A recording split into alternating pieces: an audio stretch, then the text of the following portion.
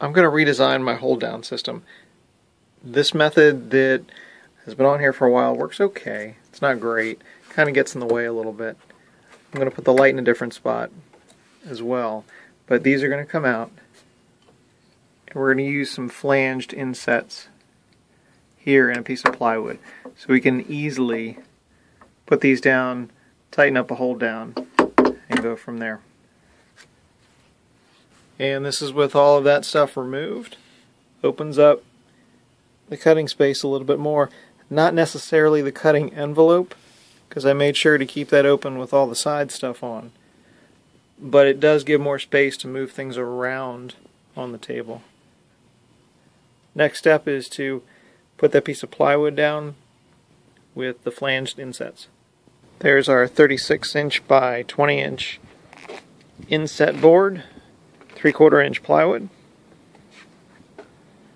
That's that sheet just sat inside here. Need to drill the holes for those flanged insets.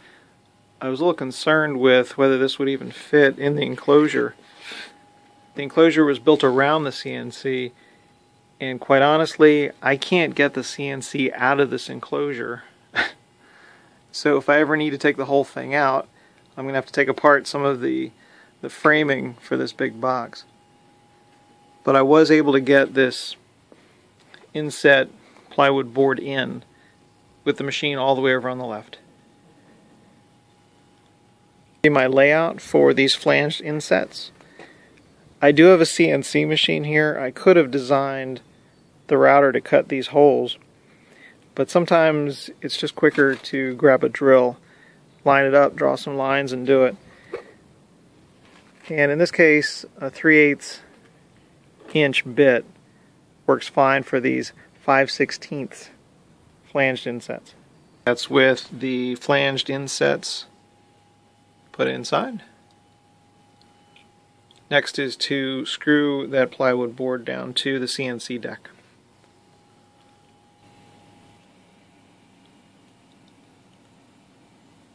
And we're pretty close. Might be just a tick off,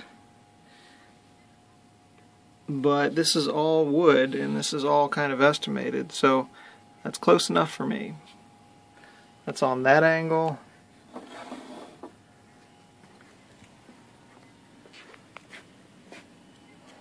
And that's on that angle. So pretty tight.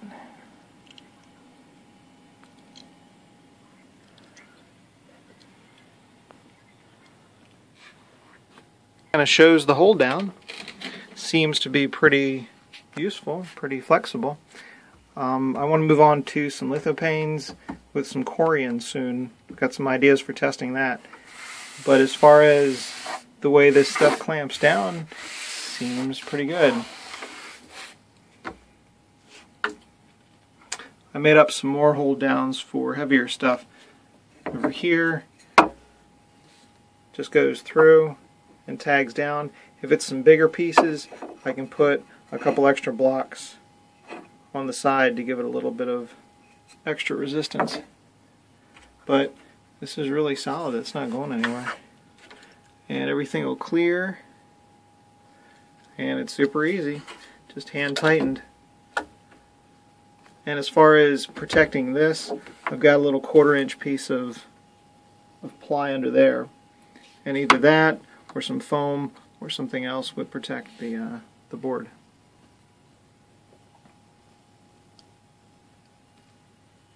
Just another option. Thanks for taking a look.